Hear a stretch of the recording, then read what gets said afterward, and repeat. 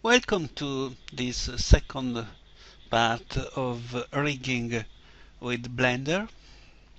We are going to use Blender and only free tools to rig something for Second Life. Benvenuti alla seconda puntata del corso di rigging con Blender e useremo soltanto degli strumenti gratis per fare questo mestiere. In particular, we are going to use Avatar Workbench, which is provided by machinimatrix free of charge. In particolare stiamo usando questo Avatar Workbench che è fornito gratuitamente dal sito machinimatrix.org e altri script and other auxiliary scripts also free from this website. First of all, we must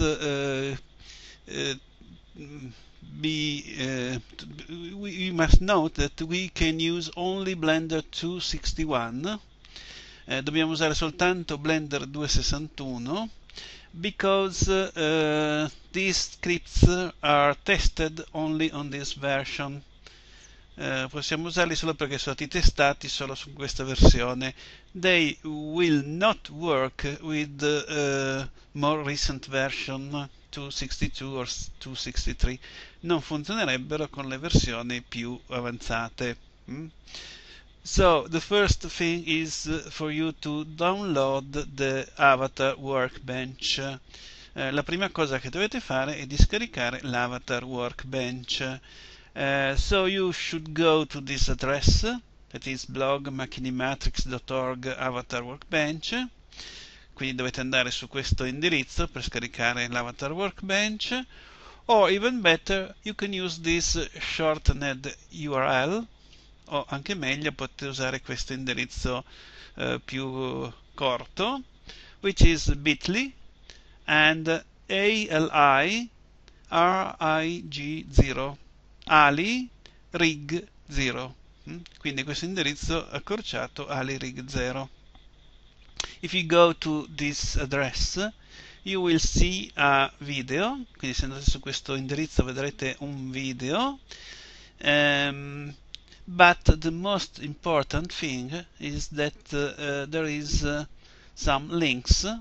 La cosa più importante è che verso il fondo vedrete che ci sono dei link per scaricare delle versioni adatte per le singole versioni. So these are 3 versions for each patch of Blender. So for example, if you are using Blender 260 or 261, you have to download this. Quindi se state usando la versione di Blender 260 o 261 dovete scaricare questa versione. This is a .blend file. Questo è una versione .blend, so it is easily loadable in Blender 261. The next thing you need is a special script named space view 3D copy bone weight enhanced.py. Il secondo script che vi serve è uno script che si chiama in questo modo, che cioè è in pratica una copia dei pesi. You can access this script using bit.ly ali rig1, so ali rig1.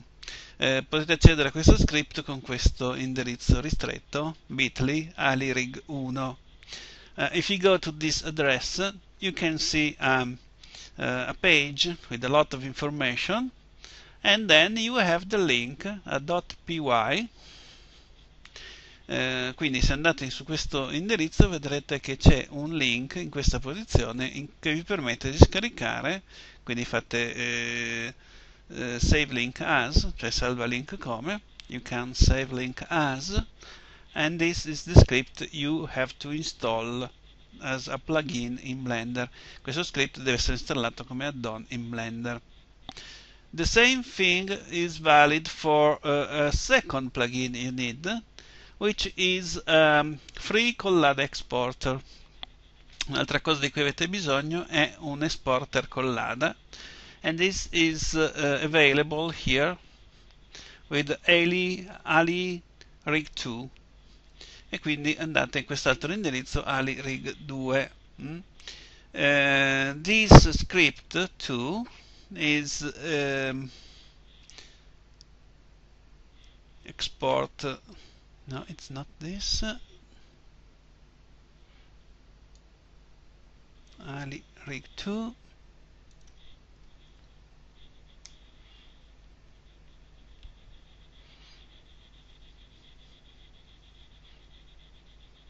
Ah no, okay, it's the same. Collada export.